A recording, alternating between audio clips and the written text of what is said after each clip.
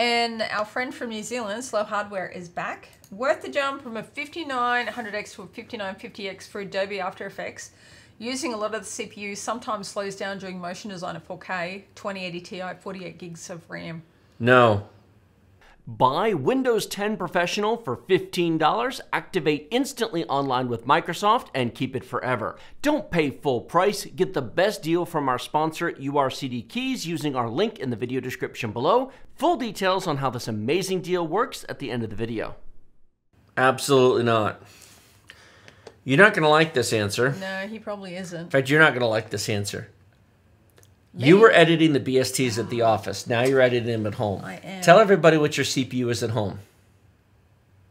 The 7950X. 7950X 3D. Yeah. Tell everybody what your CPU at the office was. Oh, at the office? A 3900X. What computer's just sitting on the table at the office right now? A 3900K. I know, there's too many numbers. X's and Y's and Z's. So she was doing the Byte Size Techs at the office on an i9 13900K. Now she's doing them at home on her 7950X 3D. Tell everybody about your experience. I noticed the difference. I prefer the 13900K. It was smoother. Adobe likes Intel and NVIDIA, period. If you are an Adobe person, you should not be on AMD anything. NVIDIA and Intel, period. I have now used it on enough different computers. You do not run those programs on AMD. Sorry. Maybe you should bring that computer home for me. Would you like it? And switch, well, if I'm going to do the BSTs. It was painful. You noticed the difference? I noticed. I'm like, what the heck is going on? It's an Adobe thing. It is. I mean, it was... If you switched to DaVinci Resolve, it'd run like a champ. Adobe sucks. Oh, then I have to learn something new. Can anyone download DaVinci Resolve into me? But you'd be like, well, this feels like it used to. Yeah, because Adobe is Adobe. Yeah, Adobe and AMD, not a happy camper. So. Yeah. So. Sorry. So he should be on Intel, is what you're saying. If you use Adobe After Effects, go buy yourself a 14900K. You'll notice a difference. Slow Hardware, believe me. I'm just... I know, he's not hitting those prices in New Zealand. You aren't going to like that answer. No, he's not. I can already... The other thing is he has a 2080 Ti. The encoder and decoder and the 3D processing in the newer cards is superior in all respects. Get yourself a 4070 Ti Super. It's got dual encoders and dual decoders. It's vastly superior to the earlier cards. Yeah, and if you're doing a lot of rendering... I upgraded the 3090 to a 4090 in my system and got a 30% speed jump in encodes, transcodes, and effects. It's noticeably faster. Oh, here we go. He said, my partner also tried the i7 6950X and said it wasn't much slower than a 5900X for After Effects. Yeah, it's that Intel and AMD thing. It's coded for Intel. It just is. Yeah, Adobe Intel software. Yes, yeah, yeah. Because you were trying to figure out why it sucks. I was bamboozled because you know, I've been doing the BSTs on the 13900K and it's a great machine. She has a 7950X 3D, 64 gigs of DDR5 6000, a 2 terabyte 990 Pro boot drive, an RTX 4090.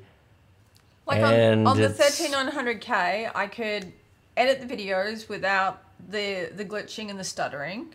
I could render them while editing, or I could render them and do the thumbnails in Photoshop. She could when she had the 4090 in the computer at the office. But I took the 4090 out to use it, and I stuck a 30 series card in. Tell everybody what happened with the 13900K when I downgraded you to a 3060 Ti. I can only do one thing at a time. It made a difference, did it not? Yeah, and the scrubbing. The timeline? The timeline was. So he's got a 2080 Ti, and and probably thinks, well, that's a great video card. Yeah, no, it's not. No, you would notice a lot by changing out that 2080 Ti and more RAM too. It's a lot of money. It is. But if you're making money with it.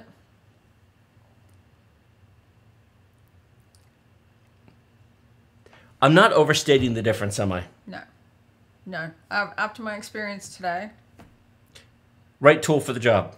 Yeah. It's like trying to haul a bunch of lumber with a Honda Civic versus an F-150 pickup truck. One of those is the right tool for the job and one of them is not. You could. You know what you do with the Honda Civic? You put it on the roof with the arm out the window. I got it. Oh my gosh. So sorry, slow hardware. Do you feel better now that you've realized that it's the CPU and not you? Oh my gosh, We could bring that other machine home if you want. Yeah.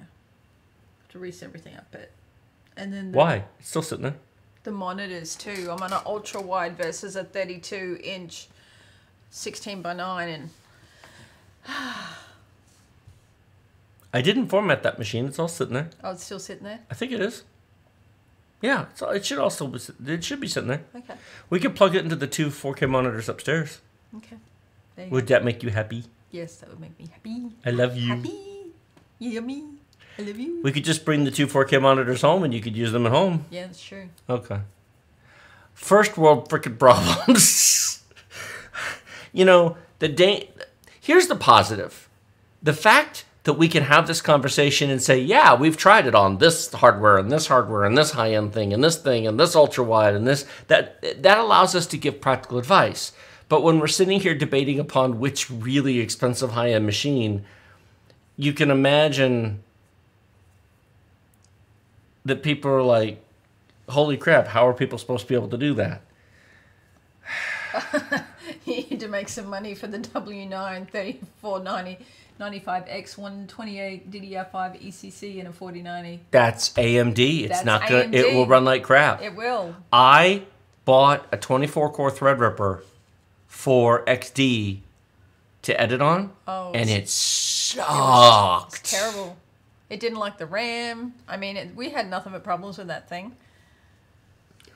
My 18-core Intel was faster than his 24-core Threadripper. Yeah. It just was. Yeah. So, Because Intel, Adobe likes Intel. Looking for a Windows 10 or 11 product key, but you don't want to spend $100 to $200 for it? Our sponsor, urcdkeys, provides discounted Windows keys at amazing prices. $15 for Windows 10 Professional, $21 for Windows 11 Professional, and just $60 for Microsoft Office 2021 Professional Plus. These product keys are the real deal. They activate directly with Microsoft Online, link to your Microsoft account, and they work forever. For Windows, you simply go to Settings, Update and Security, Activation, click Change Product Key, paste the key provided by urcdkeys, and in seconds, you're activated with Microsoft. For Office, go to setup.office.com, sign in with your Microsoft account, paste the product key provided by urcdkeys, and then download Office 2021 Pro Plus directly from Microsoft. Remember to use the discount code TD20 to save 25% off the already deeply discounted prices and support our channel at the same time. We have been using product keys from urcdkeys for almost 5 years now without any issues and encourage you to do so as well.